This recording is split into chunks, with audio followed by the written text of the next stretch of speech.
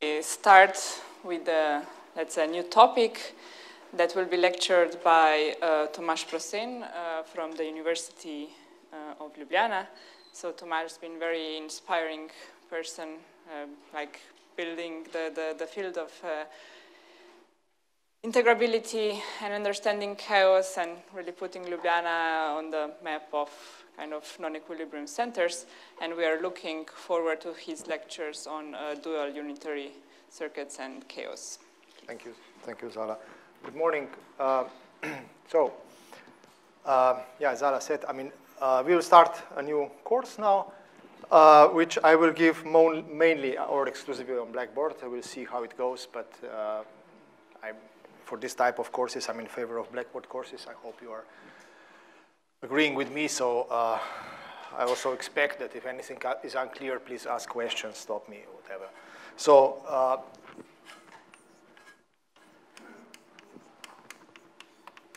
I will just write title like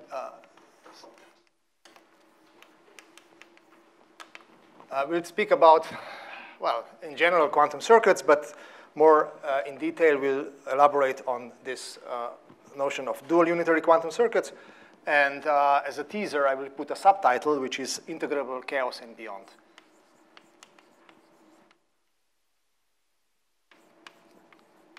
Well, we'll see how much beyond we can go, but if you understand these two words, it will be already fine, because I put it as an oxymoron on purpose. I don't know if you see that is an oxymoron, right? I mean, chaos is usually contrary to integrability, and we can discuss for a whole series of lectures what integrability means, and I think will not be clear after a couple of hours, because we can confuse ourselves on and on. Of course, there is precise mathematical physics apparatus which allows us to work with integrable systems, but still it's very elusive how to define integrability. So I would like to also claim that what I will speak about in these 3 lectures will be also something like integrable chaos, because we'll use some algebraic tricks how to solve dynamics of many-body systems in a way which is similar to what we can do in some integrable systems. I mean, there is some algebraic tricks behind. There is some cancellations which happen because of some magic. Yeah. And magic is never good because it says that it's not real world, right? Well, still I want to convince you that this might smell a little bit like real world. I mean, at least we hope so. But even if not, I mean, it's great to have some example of exactly solvable dynamics, even though it's a very special one. And if you can go a little bit beyond, I'll tell you what I believe can be done beyond this. So we can maybe say something about more real-world problems, which is always hard, right? OK, so that's our title. So I will spend probably half of my lecture today basically to introduce to you to to circuits, right? I'm not sure, actually, yesterday I had to leave to Ljubljana, so I'm not sure how much Sun Won told you about circuits. I believed he told about random circuits, right? So, I mean, you heard already the basics of circuits, even though I don't want to assume any kind of any specialized pre-knowledge. So I will try to go slowly, because I think I mean, these two buzzwords, right? Circuits and tensor networks, which will be kind of the graphic language to work with circuits.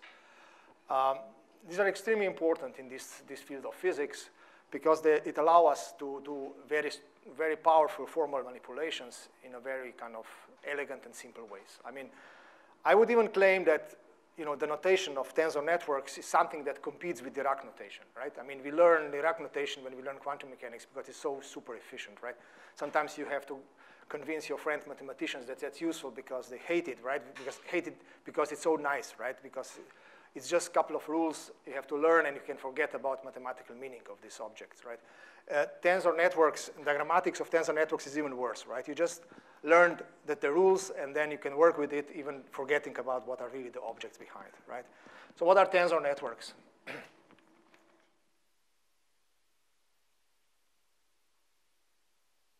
So tensor networks are basically graphs, right, where nodes of the graphs are tensors, and then the edges basically correspond to contracting indices of tensors, right? So now, like, if we have two matrices, right, Aij and Bij, then the product of matrices would be another matrix where you put A and B here. This is I, this is K, and this is J, right? This would be just a product of matrices, right? Now, usually in this field, we have tensors of higher degree than 2, so there are more than 2 legs. So, for example, usually it's very common to work with tensors which have 3 legs. Let's say Ijk, Ijk. Sometimes I will write indices explicitly, but later we will stop doing that. So we just write a tensor network, and all the dangling ends will correspond to 3 indices, and all the connecting bonds will correspond to indices which are summed over, right? So a very popular version of a tensor network is a matrix product state, which is composed of this type of tensors with 3 legs. The leg which stick out, the perpendicular leg, is usually something special, which is called a physical space. It corresponds to physical Hilbert space. And by the way, I mean, I don't want to formalize too much, but of course, I mean, you can easily imagine each index in linear algebra corresponds to a vector space, right? So the number of indices the tensor has basically corresponds to the number of tensor products of Hilbert spaces that it acts on, right? So if it has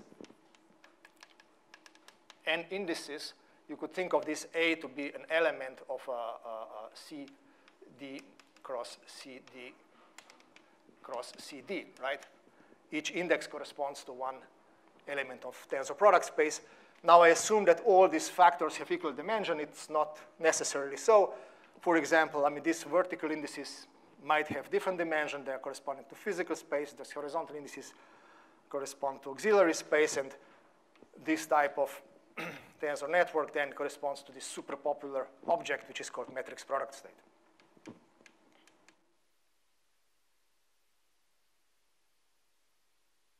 Right. Now, you may want to contract it at the end with some rank 1 or degree 1 tensor, which is a vector, left and right vector, and then you get just a comp which has just this vertical 3 indices then, which corresponds to a many-body state, right? State of a many-body system. Now here, 1, 2, 3, 4 body system, right? 4 sides. Okay, I mean, of course, this is super short introduction, so I don't want to elaborate further on this, but we'll go straight away to circuits. But I just want to tell you, I mean, to stress that we will think of circuits also as tensor networks. It's very useful, even though you might not. I mean, again, circuits are some special variant of tensor networks, but it's useful to think of them as tensor networks. So basically, they become more symmetric objects, right? You don't have to worry about which direction is the time, right? Okay. Now this will be, I mean, I will usually not erase myself, but this was just like a really short prologue, so I will erase it, but we'll now start with quantum circuits. So what is quantum circuit for me? Again, this is not a quantum information, quantum computation lecture. It's a lecture on many-body physics. So for me, quantum circuit has a slightly different meaning than for a quantum information scientist. Slightly different. I mean, why? I think of quantum circuit as a dynamical system, and I will explain you. And this is something that I really want to elaborate in some detail. So what do I mean by dynamical system here, right? Because if you want to speak of chaos, I mean, you have to define it sort of quite precisely. And here I will probably use a lot of, I will refer to a lot of claims or statements that Anatoly Polkovnikov gave the first day of this school, where also he went quite deep into the subject of ergodicity and chaos. So I'll try to be kind of slightly more precise on these notions, and for that I have to define a dynamical system, right? I mean, what I mean by dynamic system. So quantum circuit as a local discrete time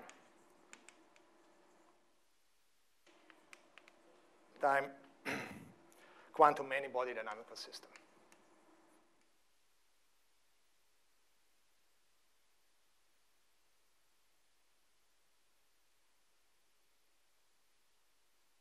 Basically, the dynamical system is a box, right? It's a deterministic box in which which is able to provide you with time evolution, right? So it has equation of motion inside, right? And it can run dynamics for arbitrarily long time, right? So you basically provide it with the initial state, and then it provides you with the output. So for me, then, what do you see? What is already implicit here that I can run it for a long time. So it's not just one short event, but it can run repeatedly, right? So, okay. So I will start with a basic object because I stress a couple of things. I will stress a couple of things here. I insist on locality of this discrete and on discrete time dynamics, right? So now, just if you look at textbooks again, there has been during this school again some references to dynamical systems theory, like in Professor Yao's lectures. He referred to classical dynamical systems theory, to logistic maps and classical chaos. Again, all these objects are precisely defined in the context of dynamical system theory. So this is the kind of deeper side of mathematics of this type of systems. But here, actually, I try to now kind of marry these two things, right? Dynamical systems with quantum circuits. So first, we start with the main object. We'll start with a qubit. Qubit is a local Hilbert space. For me, it will be qubit. All my examples will be for qubits, which means spin 1/2.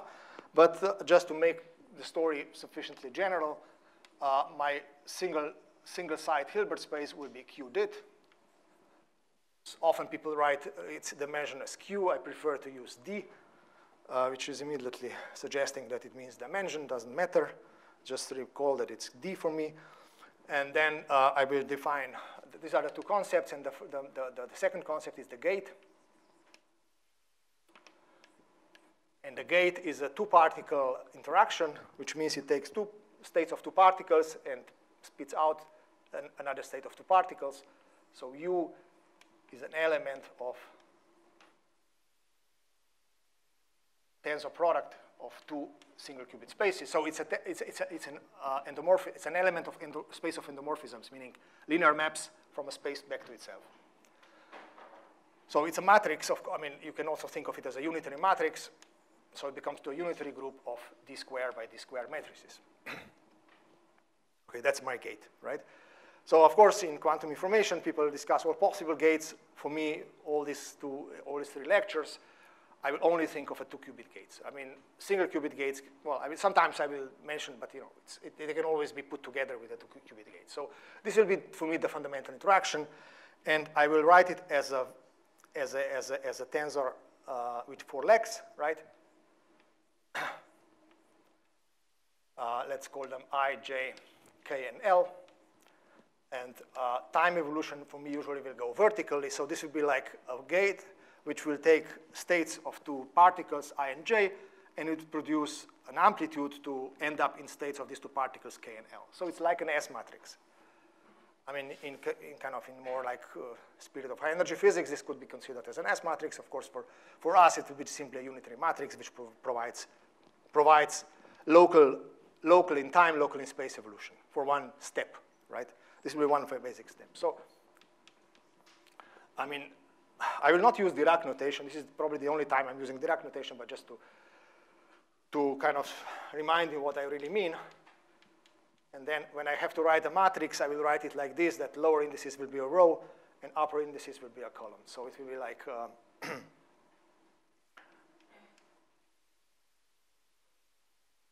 like this, right? And here I can sum over I, J, K, and L. Now, what we all know is that U should be unitary,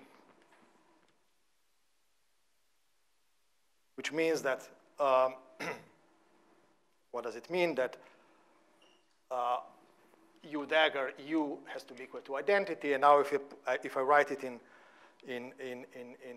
components, this means that if I sum over KL, U dagger, KL IJ, U KL I prime J prime, this will be equal to delta I prime, delta J J prime. Okay, that's kind of course, obvious to all of us, but you see, I insist then that even unitarity should be useful to spell out explicitly, because in the language of tensor networks, it's a simple contraction of a simple diagram. So how can I write now this formula in terms of a diagram? Well, basically, this is a contraction of two tensors, two boxes, right? One is U, and the other is U dagger. And I start with I prime, J prime here, right? And this is K. And I will now still write explicitly the names of indices K and L.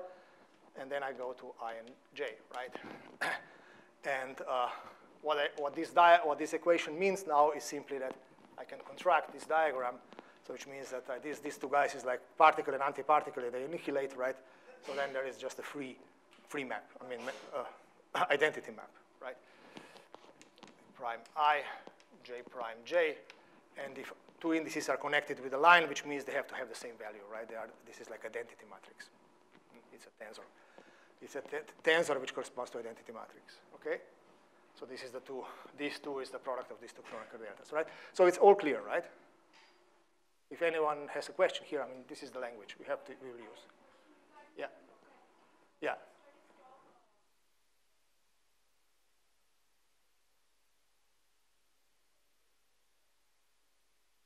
Yeah. What is geometrically local? Yes, it's geometrically local in this sense. Yes, yes. You will see when I build the circuit. Now I'm still not there, but you will see immediately. Yeah, yeah. Pardon me? Well, I'm not using any density matrices yet. I mean, I will use later if you want.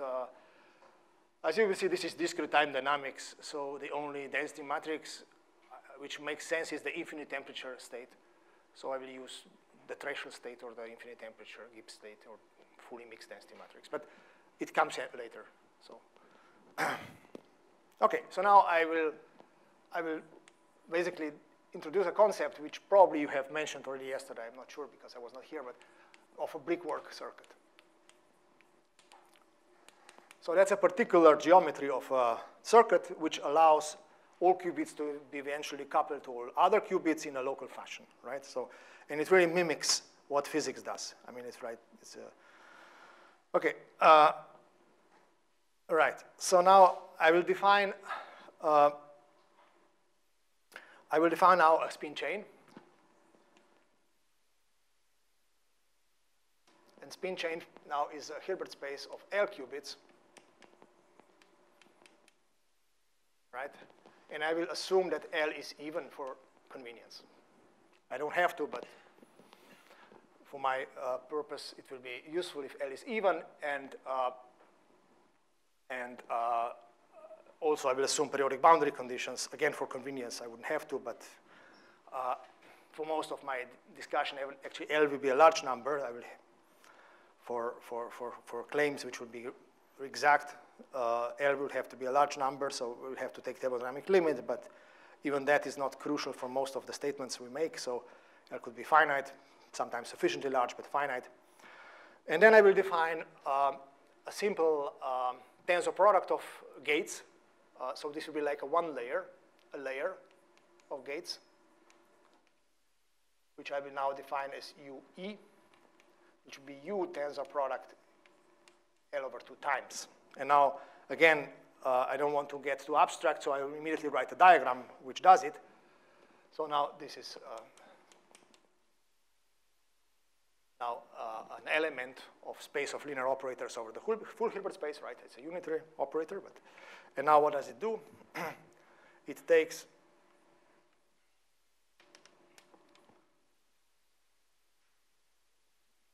what does it mean tensor product? Tensor product for us means just put one picture next to another, right? It's again very clear, right? Tensor product is just combining pictures of tensor networks, right? So that's a tensor network that's a tensor product of tensor networks. So now that this is 1, 2, up to L, and this is what I will, maybe I should, sorry, allow me to write this picture a little bit lower. I will use this space.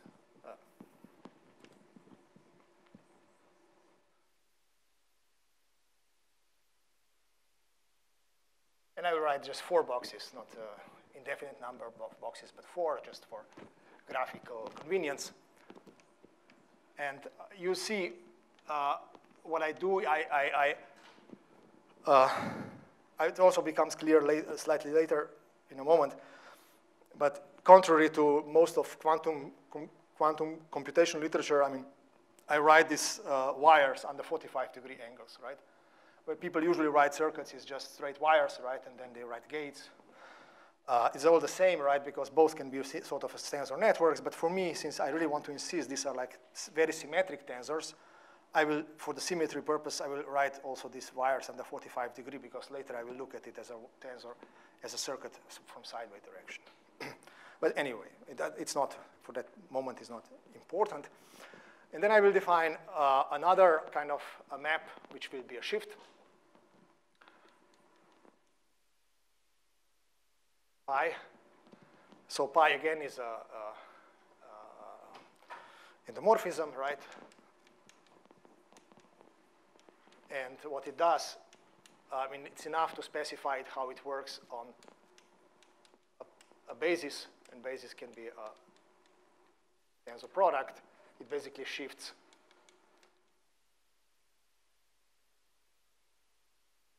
cyclically shifts by 1. Okay. So then I will define what I call what I will call as U aught, and U aught will be pi U even pi inverse. Okay. So it will be conjugation with a shift.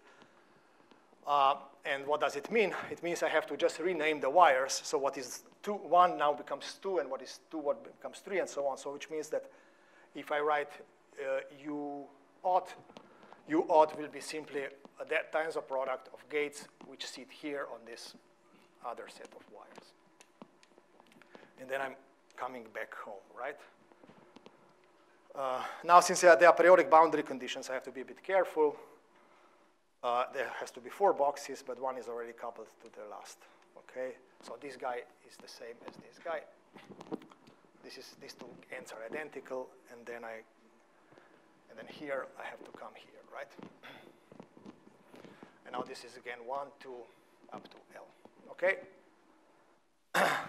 So now, why did I bother with this? I mean, of course, now I could just say people who would explain to you brickwork networks, they would just say, okay, now let's write this kind of staggered constellation of gates, and we call this a brickwork circuit. Yeah, but it's nice also to see how it is generated. It's generated by a simple tensor product and a shift, right? Okay, so now I will define the full generator. So I will now, this full generator now is split into pieces. This one is U aught, this one is U even, and the composition of 2 is called U. So U will be U aught times U even. Okay. All right. So now I can define dynamics. And dynamics, so, if you look at how mathematicians define dynamical systems, they have to have a map, and they have to have a space of states. Space of states for us is a Hilbert space of Hilbert space vectors. So now that is dynamics, now defined as psi of t, psi of 0.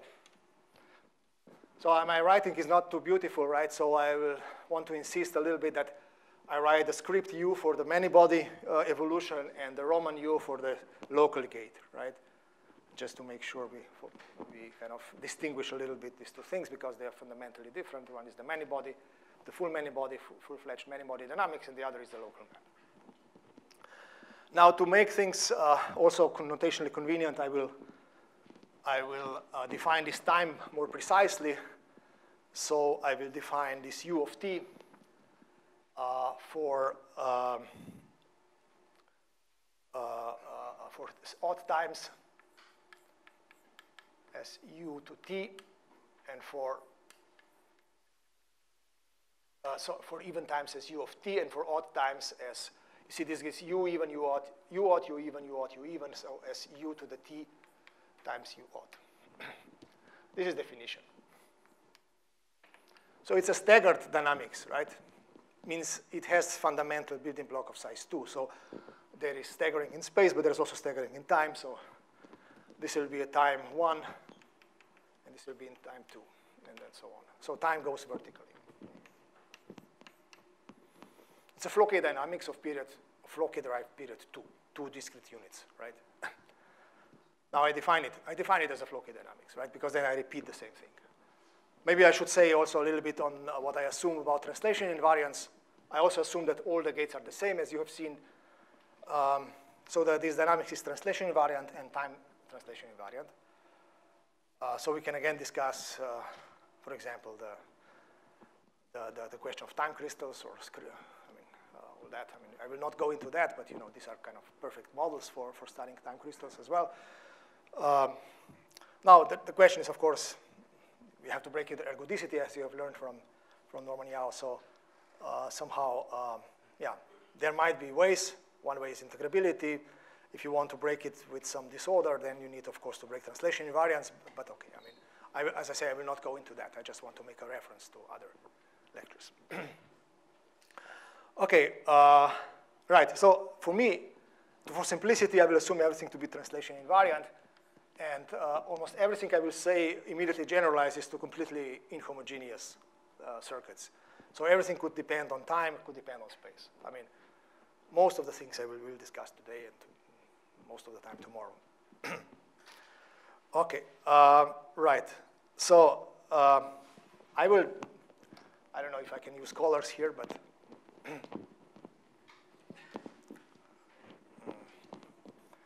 since I will later use a sequence of these gates, I mean, I might want to, doesn't really work. OK, never mind. So let's say this type of period will be green, this one will be red. OK, use later. OK. I know, but that trick to color like this doesn't work, so it doesn't matter. OK, so yeah. I should not use the blackboard. Very disorganized, so I have. Yeah, sure.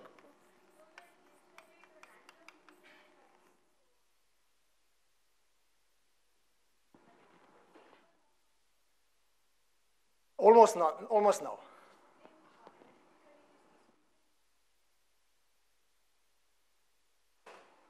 I will convince you that I don't need to assume randomness to write some analytical understanding of dynamics. Yeah? It helps to have randomness, as you have seen yesterday, I think. It helps very much. And I will, tomorrow also, I will try to, the second part of my lecture, the first part will be simply, maybe I should really say so in order to give you some sort of direction where we are going. The first part of my lectures will be computing correlation functions of dynamics. For that, we don't need any randomness. For that, we just need some algebraic tricks, right, for the gates, which turned out to be quite interesting and allow us to compute many things, not just two-point functions. I will probably stop at two-point functions, but I'll just outline the technology. For that, no randomness needed. Now, tomorrow, I will try to also go to spectral form factor, so to compute spectral correlations of these problems.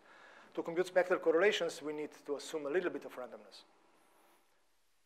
It's just like a bit of, I don't know, homeopathy or something like that. You need a little bit of something, and then you can almost reduce it to zero, but it's important that it's there. Yeah.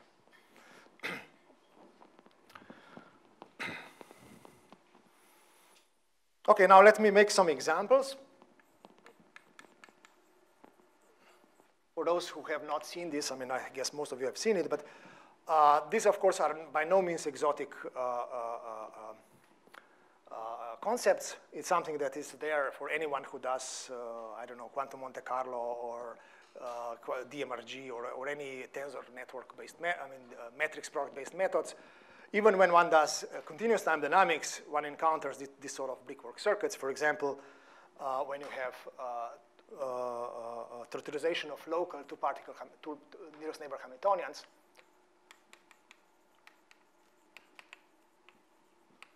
local nearest neighbor Hamiltonians.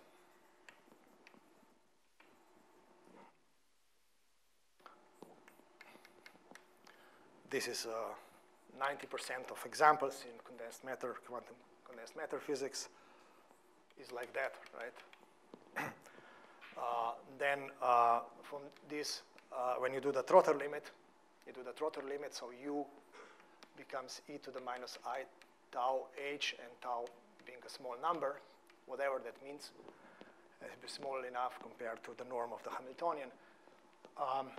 And then you can prove that this thing can be approximated by u odd times u even up to accuracy, which is, I don't know, quadratic in tau. So that's the most naive decomposition, so-called Trotter-Suzuki decomposition of dynamics into steps. And then this gate would simply be. Now, you may want to put indices, and I also have to explain what I mean by that. So this is, if I don't write indices, I mean this is a 4x4 matrix, right?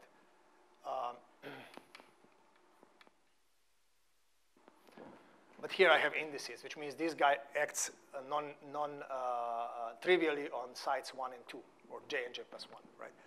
But this already implies that there is just dimension 4. Now, if I put indices 1 and 2, this means it's embedded into a bigger Hilbert space, but it acts non-trivially only on first and second tensor product copy. So that would be our gate, right? OK, so if you want, I can write it like this. OK, right. And then, of course, sometimes you would write, I mean, with this embedding, you see, I mean, you can write uij or j plus 1, meaning that this is identity which acts on the first j minus 1 sides, and then there is u, and then there is identity which acts on the last l minus j minus 1 sides, right? So the sum j minus 1 plus l minus j minus 1 plus 2 has to be equal to l, which is fine. OK, and then you can write, if you want, you can then write our tensor product of, let's say, even layer simply as a normal product. Now this is Roman u 2j minus 1, comma 2j. OK. Now, a more interesting example, I mean, at least maybe more, well, at least scientifically more challenging example and much less generic. So this would be the first example. The second example would be unitary 6-vertex model.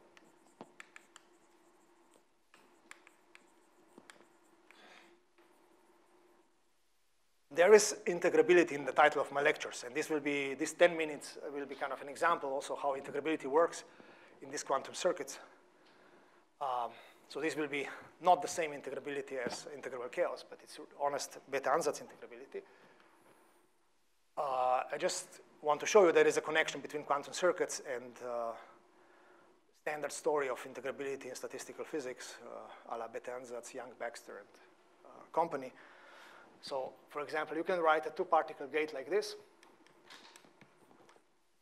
I mean, this one always means a unit matrix of appropriate dimension.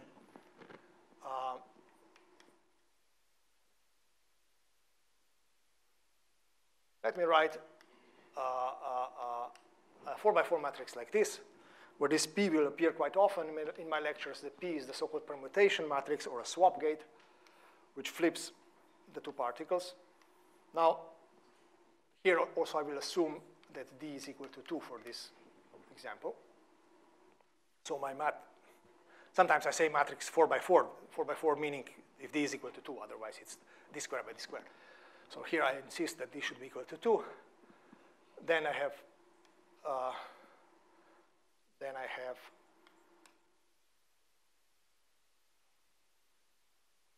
this two qubit gate, right, which is totally trivial, which just swaps the qubits, right? So it has 4 non-zero elements, which means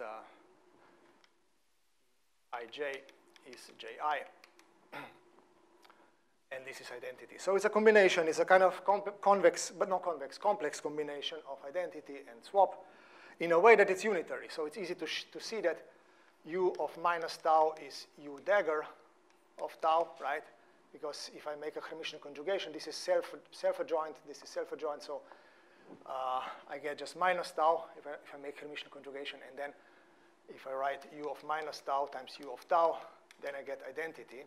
because p squared is equal to identity. The rest of the proof is an exercise. I mean, I think most of you will see it, but for those who don't see it, it's a good exercise. Just plug this in, you see it's really an identity. You just need p squared equal 1. That's kind of really cool because you have a very simple gate, which is unitary, which is just a rational function of some parameter, and actually this turns out to be just 6-vertex model. So, I mean, I really can write it as a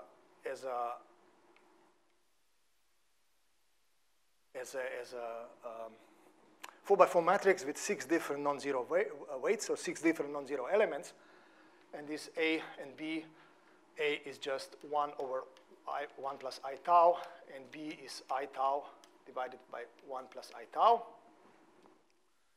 Okay, so that's 6-vertex model. In statistical mechanics, I mean, these models, again, why is 6-vertex model? Because, yeah, you haven't seen yet how this would look like, but you can imagine if I just, continue this in the plane, then I have a two-dimensional tensor network, right? One dimension is time, but who cares? So it's a two-dimensional tensor network, which is exactly what in statistical physics called a vertex model. So if you want to compute, I don't know, some scalar out of this, you press some boundary conditions here, you press some initial state here, and you compute the amplitude with respect to some final state, and it becomes a number, right? No free indices anymore. It becomes a number, and this number is just a partition sum of a stat-mech model in 2D. I mean, I will go a little bit further into that tomorrow when I will discuss spectral form factor, because then we'll again need this partition sum analogy. But just, right away I stress, I mean, there is a lot of close links between doing circuits and tensor networks and doing stat-mech in 2D. If you think of local gates, right? And so then in 2D, this becomes a 6-vertex model. This is 6 weights, but it's a special kind of 6-vertex model because the weights are complex. So people like Baxter would not be happy because they would like real positive weights, right?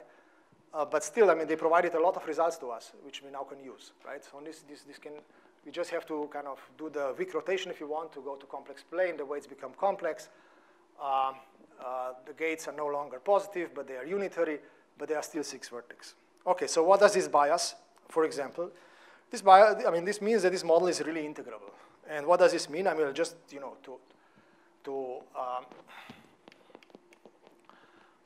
that this is an integrable model.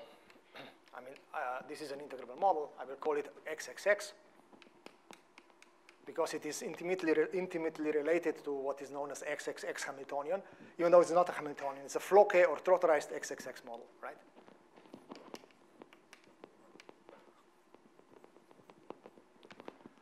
It's integrable. Okay, why is this integrable? Well, because this gate now, I mean, I'll drop now XXX for convenience, but this is just permutation times what people in integrability calls an R matrix. Or they call it an R check. This is the famous R matrix.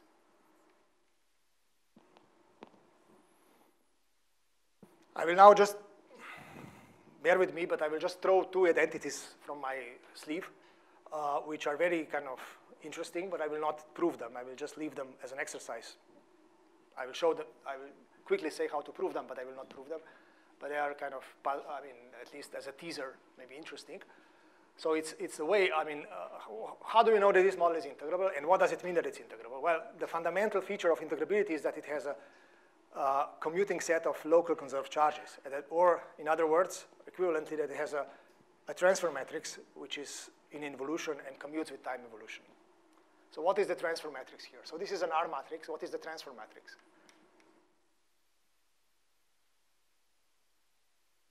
The transfer matrix now is a many-body, again, is a linear many-body object, which I will write it again as a tensor network. Now we have periodic boundary conditions, and now this will be now my R, and I will write here lambda plus tau over 2, and here lambda of lambda minus tau over 2. R lambda plus tau over 2, and so on. The last will be R of lambda minus tau over 2. I write these R's in the skew fashion because I want to read it as a gate like this.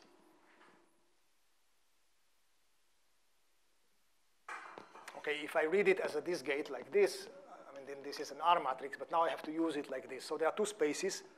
Now one is horizontal, one is vertical, and both have dimension 2. But the one I think of as an auxiliary space, usually people call it A as like an ancilla or auxiliary space, and these are physical spaces, 1, 2, L. Okay, so now this transfer matrix, let's call it T of lambda, and now tau is a fixed parameter, but lambda is a free complex parameter. I will write it now as R. Now R has two indices. Let's call them 1A, lambda plus tau over 2, R 2A, lambda minus tau over 2, up to R L minus 1, sorry. Two spaces, right? The first one I call, last one, L minus 1A, lambda plus tau over 2, R L A, lambda minus tau over 2. Okay, now this acts on a which space? On a space of tensor products of 1, 2 to L, so L copies of physical space times auxiliary space. But then as I say, I will connect here these things, so I will take a trace over auxiliary space. And now what we can show, and this is an exercise, okay? I'm happy to discuss this in the break for anyone who's interested, but it's not difficult, but it's still, I mean, if you show it, you learn quite something. So exercise, show that this U of t can be written as t of minus lambda minus tau inverse times t of lambda tau. And what you need, of course, is this unitarity property of the gate, which is also means unitarity of the R matrix, or what people call R check matrix. And the second thing is the Young-Baxter equation, meaning that this R check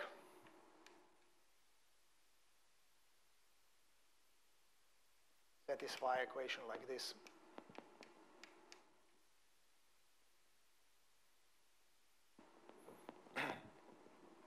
Okay, now I have to also specify here parameters U plus V, V, V, U plus V, U, okay? Yes.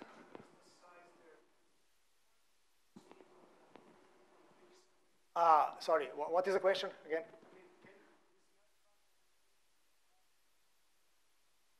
Yes, sorry. Well, anyway, I mean, this is something that you get in 2 seconds when you type in Wikipedia, right? So it's a standard thing, right? It's like an advanced exercise for those who want to understand integrability, and I'm happy to discuss later, but it's kind of sidetracking my lectures. So I don't want to go deeper into that. The point of this kind of last 10 minutes was there is a whole family of circuits which are connected to integrable systems like vertex models in statistical mechanics, yet they are integrable.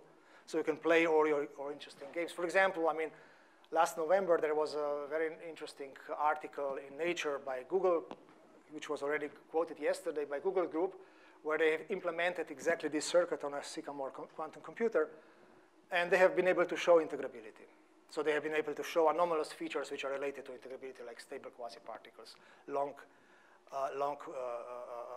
relaxation times, and things like that. Okay.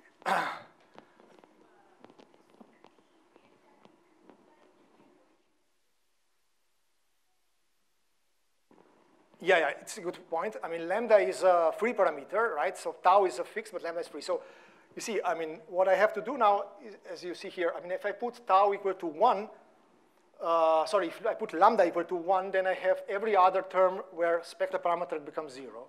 And when it's 0, then R matrix is just permutation. And this is important in order to provide these two pieces of the evolution, right? So it's really the main trick how to derive this. Right? This is the fundamental identity, right? So I wrote it. Yeah, I wrote it, yeah. Okay. So the next thing, of course, is to show that T of lambda times T of mu is a commuting family. So this is equal to 0 for any lambda in U. So that's the key feature of integrability. Integrability means that it's a commuting transfer matrix, but now it also generates the time evolution. So that's the standard thing.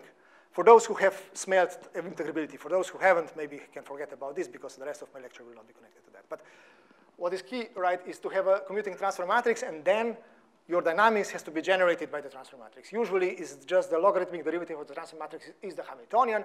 In our case, it's a finite time log derivative, if you want. This is a kind of finite time log derivative, right? And again, generates not the Hamiltonian, but the fundamental, the primitive dynamical map, the Floquet map. Yeah, that is our paper with Lennart, Mathieu Varnicat from 2018. So it's, I think it's Mathieu the first author. It's a PRL 2018. Okay, now, if there's no more question on this second example, I go back now to our non-integrable circuits and try to put some other additional structure on them. But before doing that, let's now try to discuss fundamental observables that we want to compute. Because now it will be useful to right away define objects that we want to compute, and then we'll see how to compute those objects on additionally structured circuits.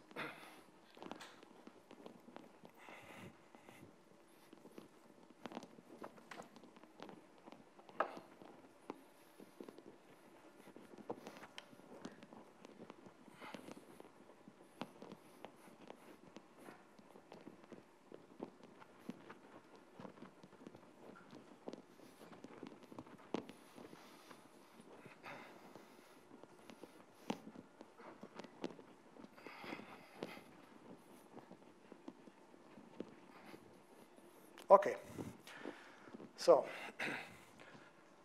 2-point functions.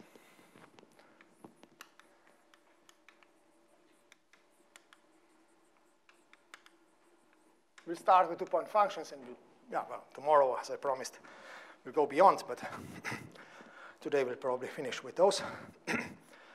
So now let's think of local observable. So A would be a local observable, which means that A can be considered as a D by D matrix. It's an element of a space of matrices over a single particle Hilbert space, so it's a local observable.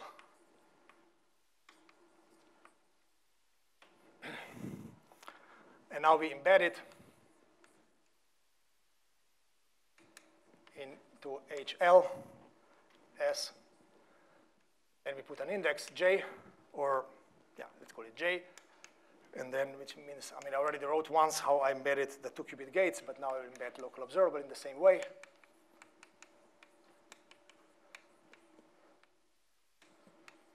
I mean, I hope you understand this notation, right? I mean, I put tensor product in the exponent. I mean, I have multiple tensor products of identical copies of this object, that number of times.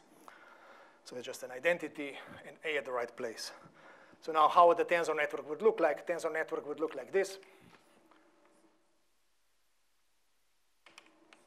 This would be 1, 2, J, J minus 1, J plus 1, L, okay? So this is almost a unit matrix, almost an identity, except that at J site it does something, right? An observable is an operator, right? So an operator means it goes bottom up, right? Now, let's define Heisenberg dynamics.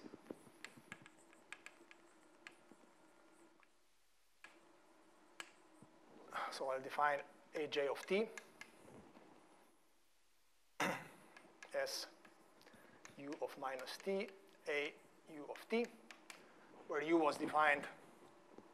I erased it, but yeah, you remember. I mean, I think it would be for reference good to rewrite it again. U of 2t will be u to t, and u of 2t plus 1 will be u t times u odd. So u, remember, is u even, u odd, u even, right? U odd, u even, u odd, u even, and then you end up with u odd when time is odd. Okay, right. Now, how does the tensor diagram look like? So now I will already try to show you that there is some use of this type of tensor. I mean, these contraction rules, like unitarity. We can already use it to simplify tensor network for Aj of t. So how do we do that? Now, to simplify life a little bit, I will first. So I will paint a filled bullet for an operator, right? Because the empty circle I will use for something else. So please, even though my writing is usually very ugly, I mean, be reminded that this is a kind of painted bullet. And then there are two big boxes like this.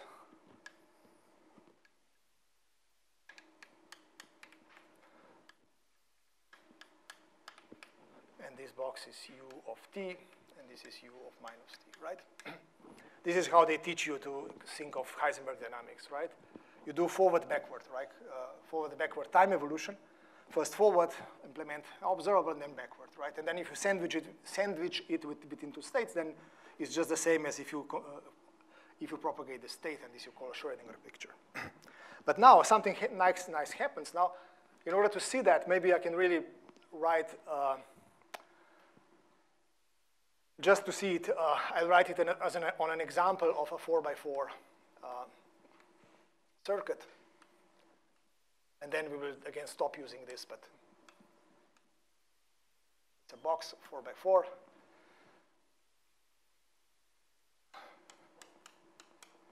I try to be a bit fast here, but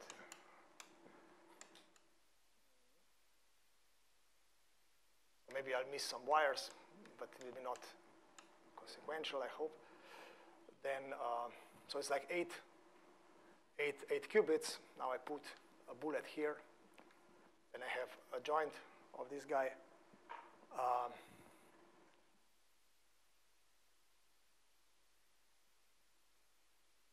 Now, here it should be 4, right? It should be 4, 4, 4, 4, 4, okay.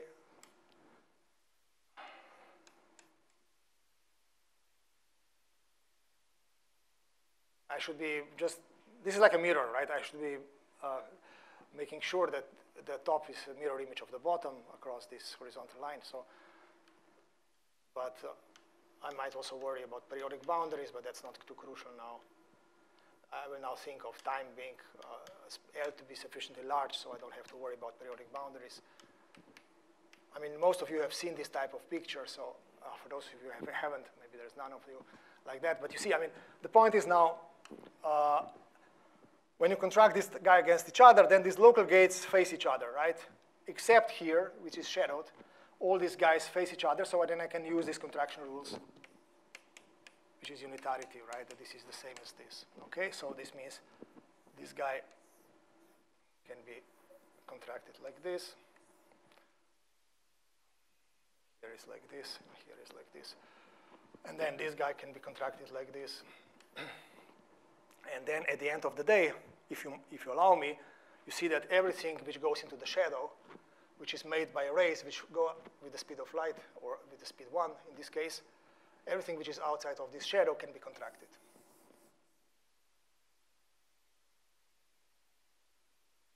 So you get basically a tensor network which is not like this, but which is like two triangular shaped propagators.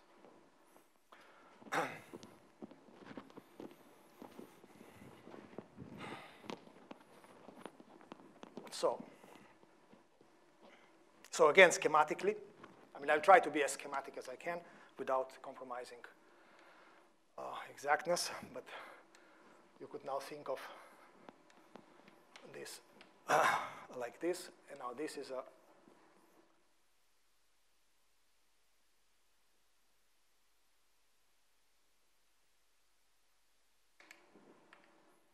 this is your A, this is now your, again, U, and then it's not the same as U, but you see, the point is now that becomes, already half of the gates becomes completely redundant, right? I can remove them. So just unitarity and locality give me causality. Okay? It's again, you know, you have some lectures in fundamental courses in physics which sell this as a very deep thing, right? In this case, everything is obvious, right? So that's why I like this tensor, I mean, this circuit so much, because most of things in physics become really obvious once you write this as Lego cubes and learn how to manipulate them, right? Okay. Yeah.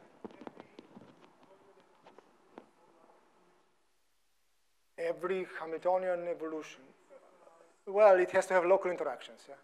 Yeah, yeah. Indeed, indeed. It is also basically intuitive explanation of Lie-Robinson, if you want. Of course, I mean, when you do Hamiltonian, you have to worry about remainders of the Stotter-Suzuki and all that. So, but you could just try to prove Lie-Robinson using this strategy.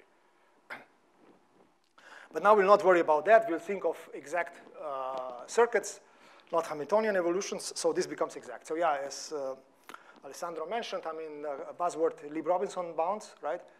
For those of you who have not heard of this, I mean, this is a general statement in local interacting Hamiltonian dynamics on discrete lattices, which says that there is an emergent causality. That means that correlations will not propagate faster than some upper bound. In this case, this upper bound is just speed 1. Means one side per 1 unit time and not more, right? Now, I'm still not there. I mean, I'm now probably accelerating myself, but now I can really show that there is nothing beyond that, right? I mean, again, for the smart among you, it's already obvious, but still, it's not obvious, really. I mean, I have to write it down. But what I will now write down is something that will show that, indeed, correlations can only be non-zero. I mean, so what is the correlation? Yeah, first I have to define it. What is the correlation? Now, for me, the correlation function will be an object which will take two local observables. Let's call them A and B. I start with A and then measure B. So what I do is exactly this. I take this observable, and then I measure the response in B, right? So this is like, if you want, this observable is like a local quench. It's like excitation to a density matrix, and then you make time evolution, and you measure B. So that would be like a linear response, right? You make a small local quench, and then you measure B. And then you measure it in a fully mixed state, because there is no other state around. Everything is highly non-equilibrium. Nothing is, in general, conserved. So there is no Gibbs state. The only Gibbs state which makes sense is beta equals 0, infinite temperature, which is what mathematicians call a threshold state. So it's completely democratic average over the Hilbert space. So this is what I will define as. And then I will have, OK, first let me make some. So then I will measure observable B at position Y, and observable X I will excite at position X, and I will propagate to time t. So that's the most general thing you can think of, which is a most general local two-point function you can think of. And in the next, let's say, 30 minutes, I will describe to you how, for a class of dynamics which is not so, I mean, at least not so trivial, you can compute this in terms of a simple Markov chain. So that's the kind of the next goal, is to write explicitly dynamics for what I will call dual unitary circuits. I will write explicitly this many-body correlation function of two local observables in terms of a single-body quantum channel. So there is this connection, which I hope you will appreciate. It's really kind of nice. Dual unitary. I mean, I'm just teasing you, so I will define what I mean by that. Yeah, it has a meaning that it is, by dual, I mean that you flip space and time. So, I mean, there was the first, this space-time duality, right? So I'm referring to this space-time duality. So what I will mean by that is that the dynamics is unitary, both when it's propagated in space or in time. Yeah. But let me just not accelerate myself and just go slowly. So now this object now is, just to spell it out. Aha, and then I have to write, of course, the proper normalization here. Sorry for that. In order to make these things defined like that.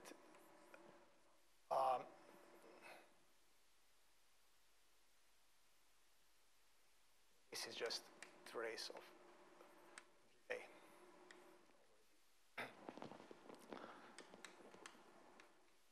This is, again, what some people would write a Hilbert-Schmidt product between two observables A and B.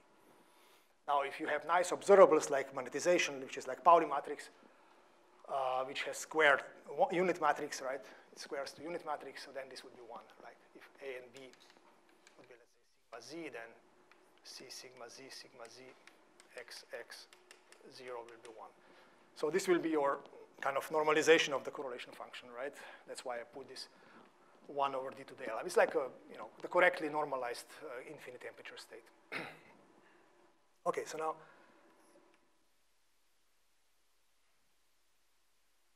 what is it?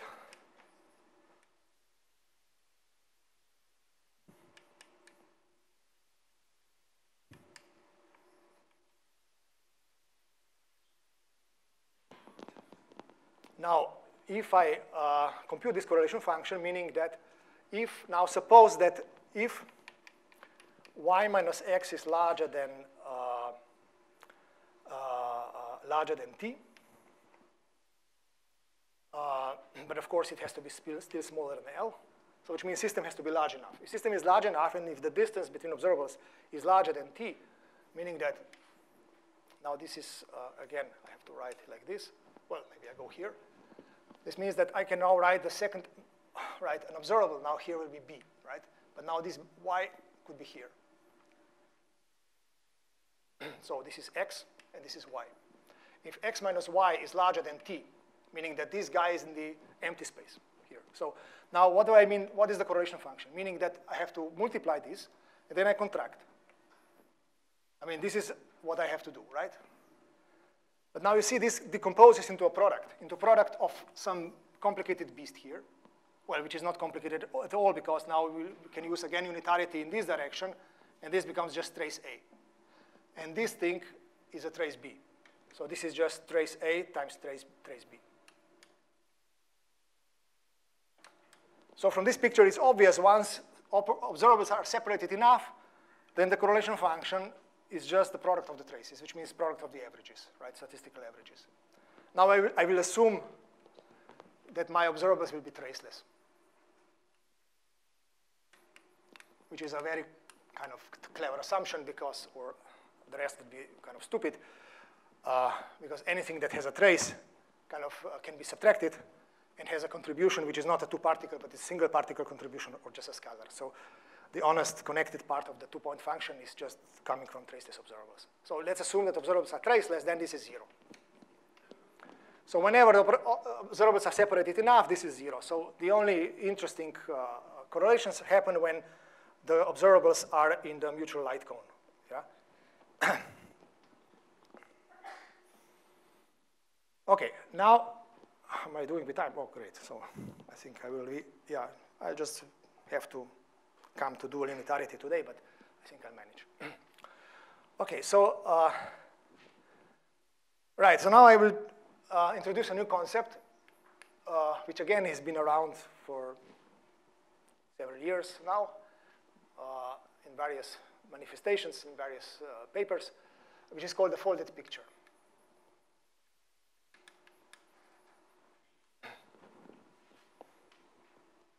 So this folded picture has different names. In high energy physics, it's called thermofield dynamics and so on and so forth. It's just an idea that you can treat Heisenberg dynamics as a Schrödinger dynamics in the large Hilbert space. So instead of thinking of this kind of Keldysh contour going forward and backward in time, you could just think of going forward in time with a double propagator, with a propagator which encodes states which encode which uses states which encode operators. And actually, I made a simple experiment to show you how this works. I mean, I hope you see that paper, right? That's how the Heisenberg evolution of a local operator looks like, right? And now what I will do, I will actually fold it, right? So now I will do it like this. Now this is U transpose U dagger, right? I'm sorry, U and U dagger above, right? And observable. So now when I will fold, then this lower guy, or I can fold like this, a lower guy comes on top of the transpose guy. So now I have basically evolution which is acting on a state, but it has a tensor product, a state, and it has a tensor product of U transpose, because this guy, when it was folded, it has to be transposed, right? So it's U transpose tensor U dagger, right? That generates this evolution, right?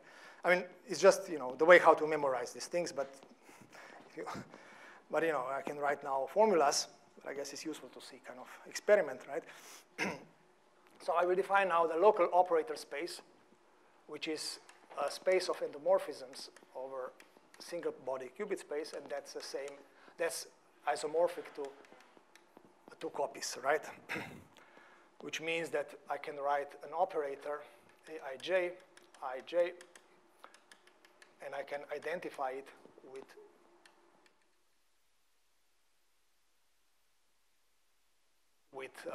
an object like this, right? Which resides in the tensor product of two copies. Yeah. And now I will just introduce alternative diagrammatics. So instead of this guy, which is my A, I will now introduce this guy when I will fold, right? And this I will now just write like this, okay? And now the unit operator, this is a unit operator. When it folds, it's just like this. And remember, now two wires have been now, I mean, in our papers, we usually use different font in different thickness of the line. So when we have a folding, I mean, usually these wires get thicker, but in my writing, this cannot be shown. So just imagine that after next 5 minutes, I will only use folded circuits. So all the wires will encode operators, not states. But it's the same. So now here, again, this is the same as this, but with a circle.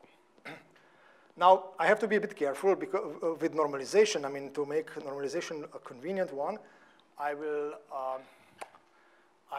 identify this with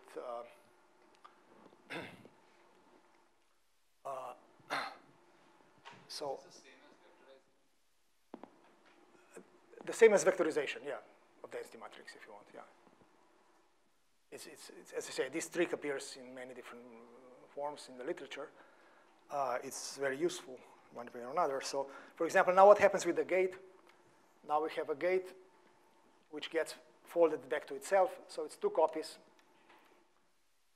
The copy behind is U dagger. The copy in front is U transpose. Right? And now this is I prime, J prime, K prime, and L prime. Okay? And now this is what I will denote as W. And my W then will be U transpose cross U dagger. Okay.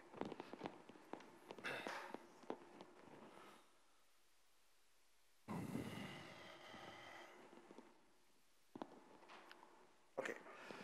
Right. So now, now I can simplify my correlation function. I mean, that's the idea. The purpose of that is to have a very convenient and simple representation of the two-point function. Because before you had to have these forward-backward contours. I just want to have forward contour.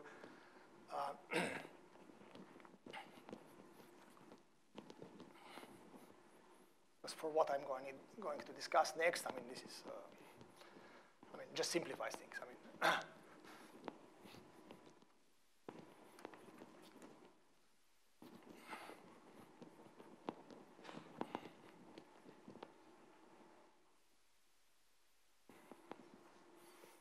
now I defined now a fundamental two-qubit gate. So I remember my node, my font, my selection of symbols is like W is the operator gate, U is the local gate, W is just the local gate in operator form. So now curly W, script W will be then again formed of. Now remember, when I try to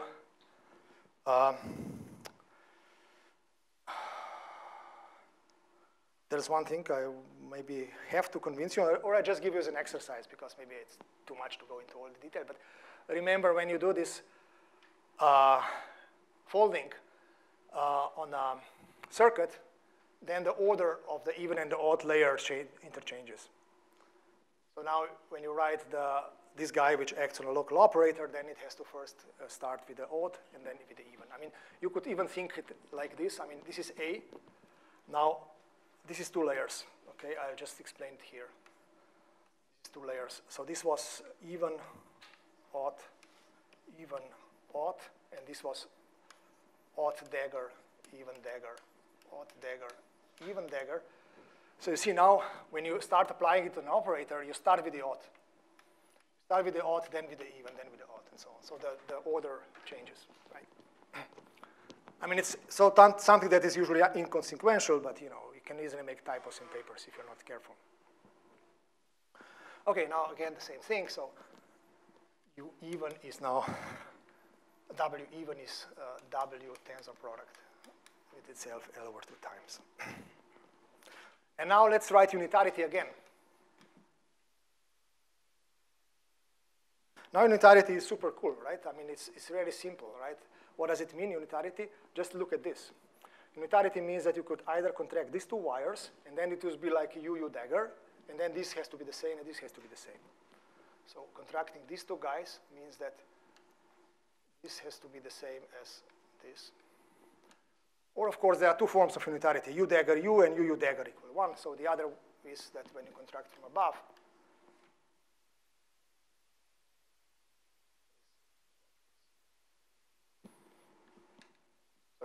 now these contraction rules simplify even more, right?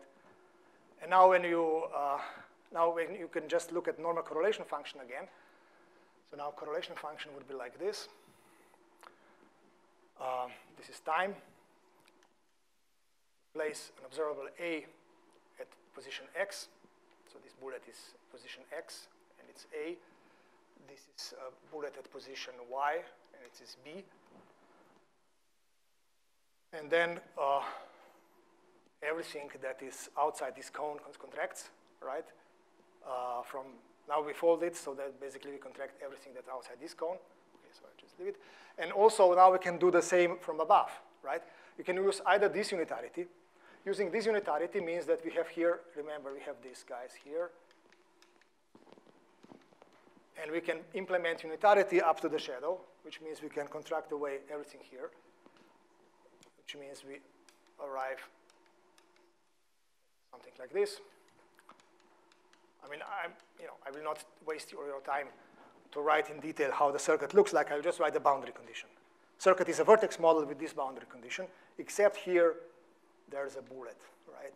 And this bullet means A, position X. I will write it like this. This means bullet here, position Y means guy B. Now, but I do the same from above because I can use the top unitarity. Top unitarity means I have this shadow. I have this boundary condition, right? So what I have now is basically a vertex model in a rectangle. So what is left to contract, and which is hard, which I cannot say in general how to do, is a classical stat-mech problem on a rectangle of size. Now this is roughly, this is x minus y. This is roughly y minus x. This is roughly t minus y minus x, and this is t plus y minus x, or the other way around. So these sides are connected to, first of all, time has to be larger than distance between y minus x, otherwise this goes to nothing. But if it's larger, then there is this cute rectangle, which becomes a square when y is equal to x. When y is equal to x, then you have a perfect square, which is the hardest case, right? When you have x here, then this becomes just t, right? So now computing correlation functions is like as hard as computing partition sums of classical, but even harder because there is no Monte Carlo than classical vertex models, right? Classical vertex models with complex weights, and it's known in computer science literature, it's known that these kind of problems are usually hard. I mean, sharp P hard even. Okay, how am I doing? Yeah, so quarter of, well, yeah, maybe I continue for another 10 minutes and then I take 5 minutes for questions. And then I will just, fine. Any question? Yeah. Say again. Which part? Yeah, so I mean, I convince you that the computation of two-point function is equivalent to computing a partition sum of a vertex model, right? But this vertex model, again, I mean, the way I formulate it now, it's like, it's a vertex model on the d square dimensional vertices, right? D square, right? So it's, why with d square? Because we had to fold. But if you want to think in terms of the simple Hilbert space, then you can think of having two-sheeted vertex, right? It's like two layers because we have folded, and then it's connected here. So it's like two pieces of paper This contains forward contour, this contains backward contour. This is A and this is B, and they are glued here, and they are glued here, and glued here, and glued here. These bullets mean just like gluing, because it means connecting upper sheet with the lower sheet, right? Okay.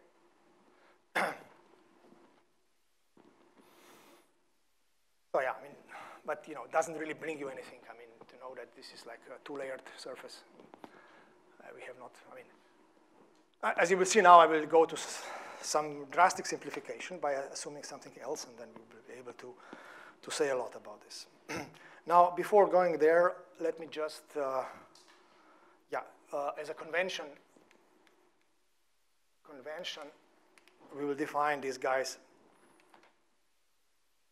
as,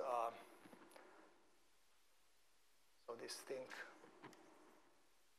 ij as 1 over square root of d ij matrix element, and this guy is, again, ij will be 1 over square root of d delta ij.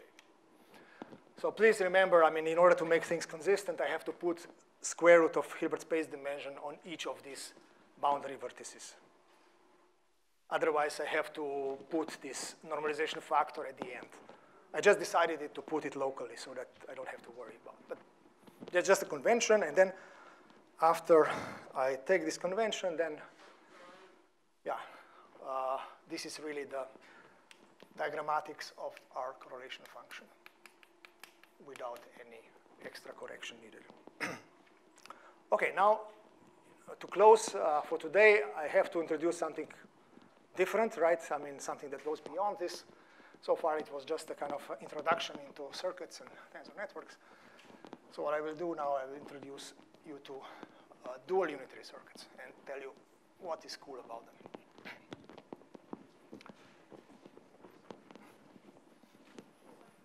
Yes?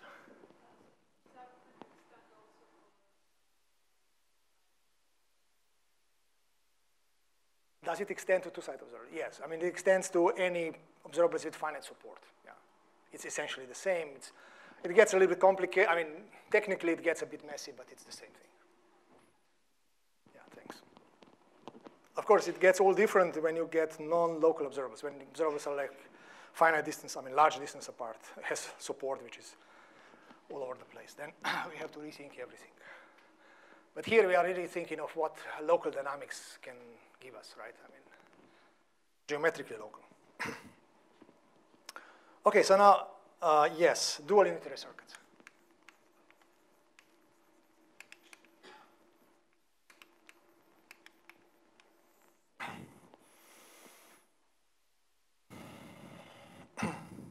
So now, remember, our gate, where we started, was like this. And this was T. Let's call this direction space X. And now let's think of this as a gate which goes into this direction. So let me define a gate which I will denote as U tilde, which maps IK to JL. So instead of going this way, which would map IJ to KL, it goes like IK to JL. So this is the same as U IJ KL. So it means we just flip these two indices. We organize these indices in the square, and then we flip these two guys. Okay, so just geometric reflection around the space-time diagonal, yeah? Flipping space and time. And now imagine what would happen if you would ask now that this U tilde is also unitary, that it also defines unitary dynamics, right? All the pictures I draw, basically, all they make sense if I think of time going sideways. Yeah? Okay, so what I will now want is that U tilde is also unitary. So dual unitarity means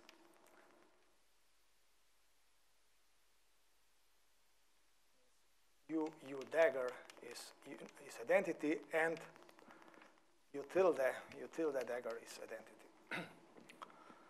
So what is the diagram which would give us the second identity? Well, U and U dagger. But now you have to connect this guy with this guy. right? And now let's call this I k, and this k prime I prime, because we did transpose and conjugation, right? And now, if this guy is, if this identity holds, because now this is util there, taking this as a bra and this as a ket, then this should be equal to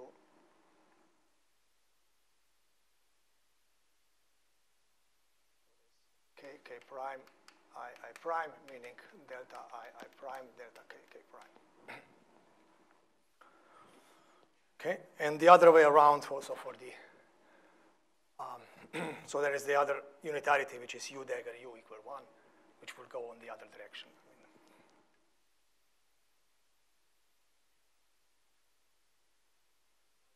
J L L prime J prime.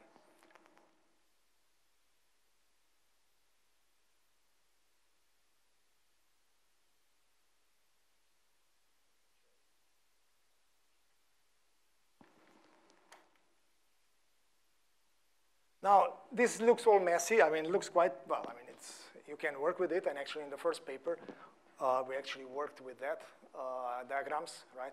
But then it turns out if you fold your circuits, it gets much more compact. And indeed, I mean, if you write these identities, now again, think of then again doing folding our paper, right? So now this guy has to go on top, right? It becomes U transpose U dagger, and that just means you have to attach bullets on the sides, right? So this guy becomes W bullets on this side equal to bullets like this. This guy, the lower diagram becomes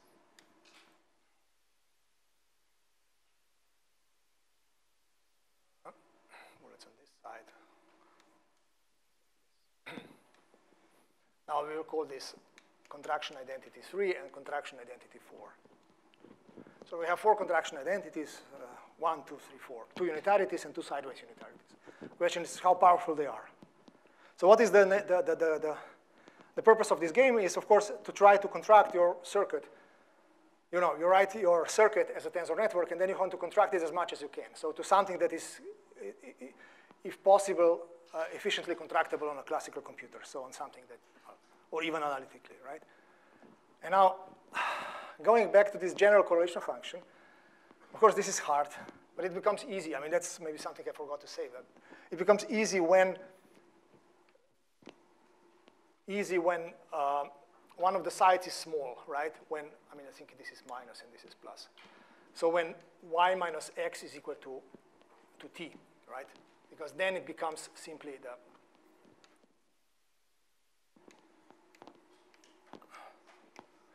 then it becomes this 1D.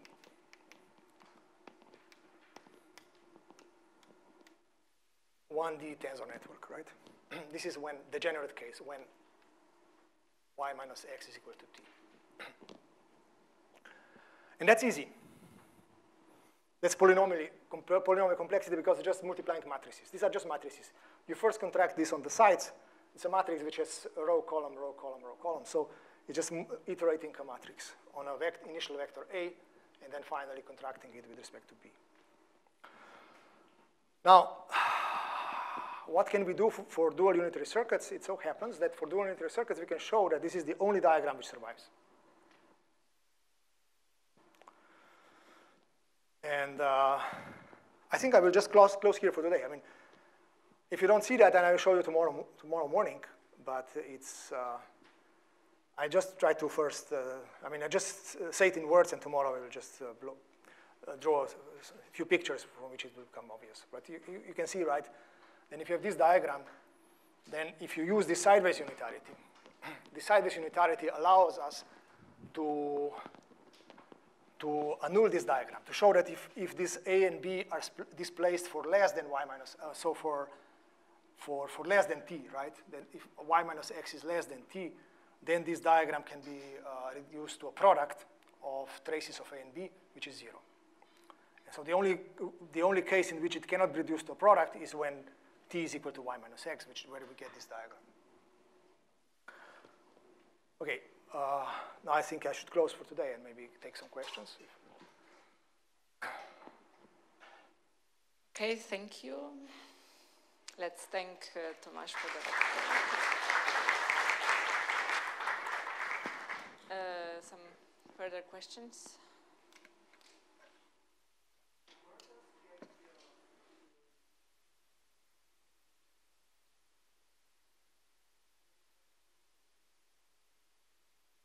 Well,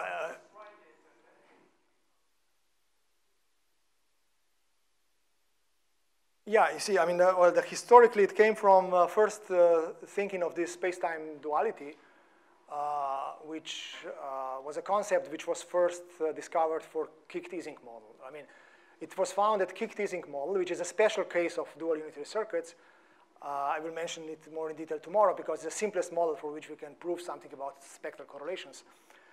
And Kick-Teasing model is a model which is kind of self-dual, which means that it looks the same, essentially. It's the same model if you read it space-wise or time-wise. And then we stared at this, and when we saw, well, hey, but this is just a special case of a much more general class of gates, we just ask this identity, right? Then, of course, there is other things. I mean, there are some exercises I want to give, but maybe, well, no, probably I should give tomorrow, but then there's no time. Well, there is one thing which is kind of important, and this, of course, this, yeah, but I have to arrive to some other concepts now. I cannot say that. I mean, these dual unitary circuits, of course, correspond to some objects in quantum information theory, which is also kind of mysterious, like unistochastic quantum channels. So there is some question of how to classify those guys, and what we can show is that this is mathematically identical. So this type of dual unitary gates correspond to a particular class of quantum channels in quantum info. Yeah. Oh, so this seems like a very special condition. So how does it, like, is it robust to some deformations, or? That's a very good question. I think it's the main question that one has to answer. I think, I believe the answer is yes, that it should be robust. So it's, and there is some partial evidence for that, and I hope I have enough time tomorrow to tell you more about this. But then, of course, it's right. As integrability, also dual unitarity is a fine-tuned feature, so it is not structurally robust. I mean, as soon as you break it, it's gone. But I believe that it has much more chances to be kind of perturbatively stable, because as you will see tomorrow, we can now disclose the full ergodic hierarchy here. So we can basically find examples of arbitrary fast degree of relaxation to equilibrium. Unlike in integrable systems, or in systems close to integrable, where they have this annoying prethermalization phenomenon, here you can engineer models which go in one shot or in few iterations to equilibrium. So correlations can decay super fast, like exponentially. And I think that's a very good case for structural stability. So that means that to my intuition, also should provide some results on stability. But we are not yet there. So it's some work in progress. I think it's a very interesting question. Hi, just a technical clarification. On the second chalkboard for contraction identity 4, the bullet should be on the other side of the two legs, right? Yeah, sure. So, thank you. That's also, like, when working with this type of model, is sort of the strategy to like construct a U that exhibits this property? Sorry? Is the strategy to sort of like construct a U that exhibits this property and then to sort of explore what happens? Yeah, it is. Yeah, I mean, I will tell you tomorrow. We have a full parameterization of these dual unitaries for Q bits to find full characterization for Q dits for D larger than 2 is an open problem, which is related to this problem on classifying quantum channels. But we have families. We have large families of examples for higher Hilbert space dimensions. We can even think of classical limits of dual unitaries, which also are interesting as classical chaotic dynamics. I will say more about this tomorrow. Thank you. Any more questions? No, they're not always chaotic.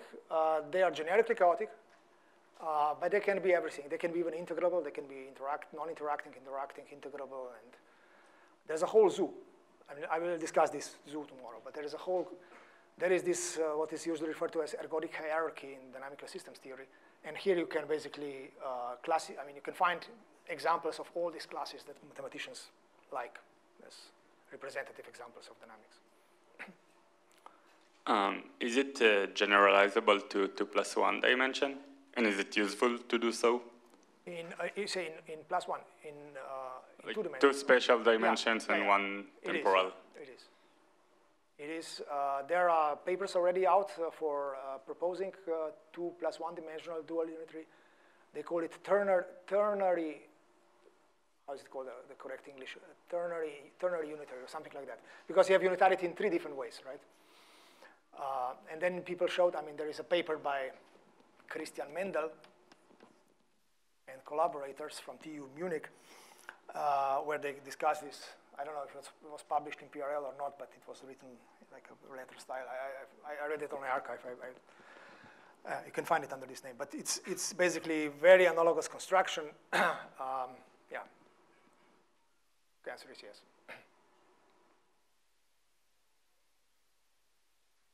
This is a follow-up question. So you said that it's not always chaotic, right? So the point is, the Anatoly's lecture, we saw that is there any fine-tuning parameter is there by which we can do integrable to ergodic transition in this kind of models? Yeah.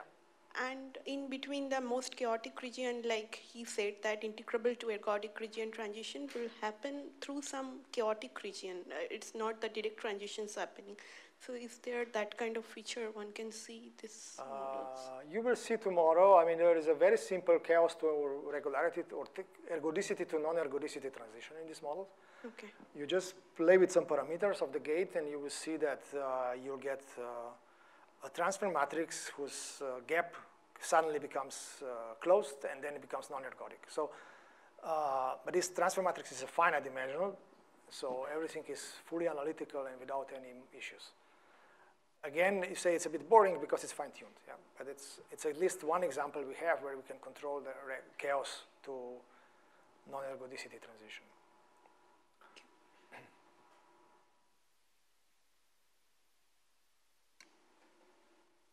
Seems like no further public questions, so you can continue discussing with Tomaz. And well, yeah, okay, let's meet at 11:05 for the next lecture.